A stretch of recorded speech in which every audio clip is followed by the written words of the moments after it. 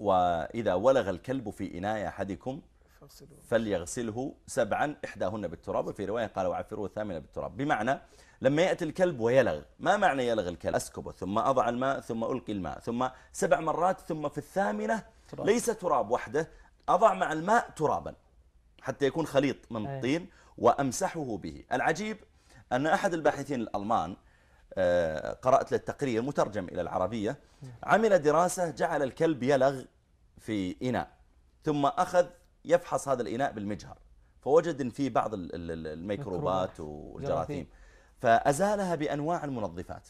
يقولون سبحان الله، يقول وأفحص ولا يزال يوجد بعضها على قلته، يقول فاستعملت التراب والماء فزالت كلها.